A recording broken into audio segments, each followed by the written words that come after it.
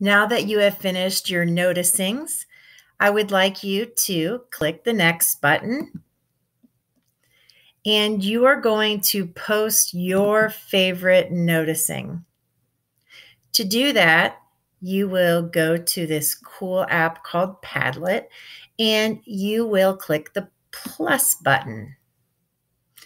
You will then write your favorite noticing. So I'm put what I noticed, and I'm going to write, and I noticed that there were intentional pauses in the poem. Okay, so I'm going to go ahead and submit that, and everyone will be able to see it.